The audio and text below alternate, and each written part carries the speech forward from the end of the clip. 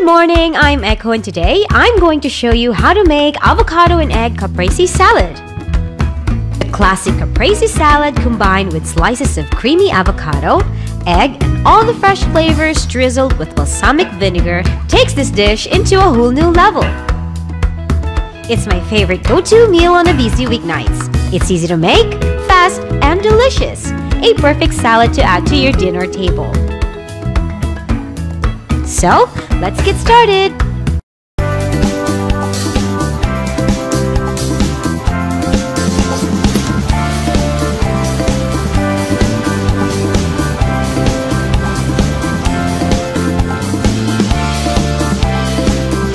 Good morning, I'm Echo and welcome to Echo's Kitchen! Here are the ingredients.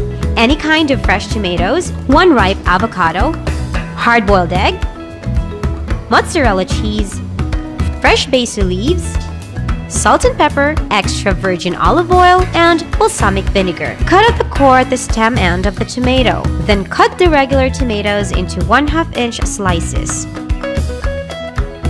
As for the grape or cherry tomatoes, you may cut them in quarters.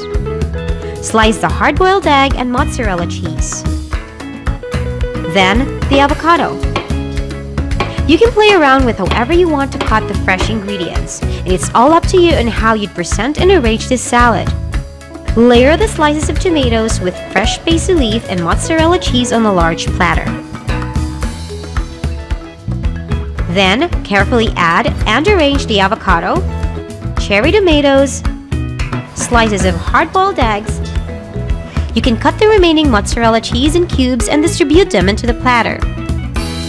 Then, you can slice the remaining fresh basil leaves and scatter them into the platter. Season with salt and pepper. Drizzle the salad with extra virgin olive oil. And finally, dash the salad with balsamic vinegar. You can use whatever brand you prefer, or you may also use balsamic glaze reduction for this recipe. It's best to use ingredients at room temperature. So I advise to take out the fresh ingredients, especially the tomatoes and mozzarella cheese from the fridge, and let it sit over the counter for 15 minutes before preparing the salad. By doing this, I guarantee your salad will taste even better. Caprese is definitely best served fresh, but it can stay in the fridge for 2 to 3 days. If you need to make it ahead of time, slice the mozzarella and tomatoes and store them separately in the fridge.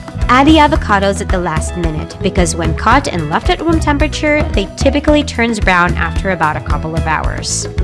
There you have it, my own version of a classic caprese salad. Such a simple yet mouth-watering dish. Hope you'll try too and let me know how it turns out. Serve immediately and as always, enjoy! Thank you for watching. Please like and share this video. I will post more cooking vlogs every week, so I hope you will share my Facebook page to your friends. And please consider to subscribe to my YouTube channel as well. Thank you for your support and I'll see you guys soon. Bye!